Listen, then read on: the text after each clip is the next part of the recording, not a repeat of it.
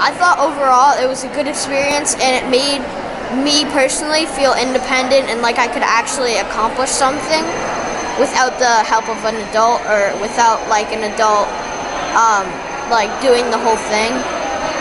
It made me feel accomplished and happy that I could try to help people who needed the help. My name is John Roderick, and I teach 7th grade social studies at Lyman Moore Middle School in Portland. It was actually quite rewarding to see the kids take the leadership role, and so really it was more about keeping, managing and structuring. The kids really do all the work. You just give them, give them enough info, and then they usually take off and run with it. So as far as preparing and things like that for the teacher, it was relatively easy.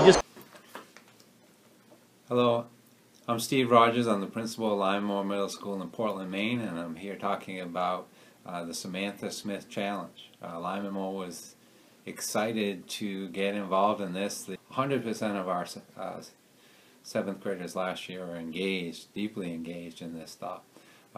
Why would we do this type of thing? Well, it meets our school-wide goals around making learning authentic and meaningful. It's particularly useful at this age.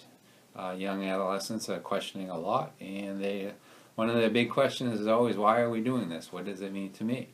We're always working on making connections across content areas and within content areas, so this was a great venue for us to be able to do that. But we gained a greater sense of community. We often talk about extending beyond the four walls, and this really did that for us. When we did our school showcase, we brought in a lot of public figures. We had the police chief, we had the mayor, we had a state senator, we had a city councilor, we had school officials. We had a number of different people who were involved, and the students were really excited and proud of their work. They were really proud, and we were proud of it as a school.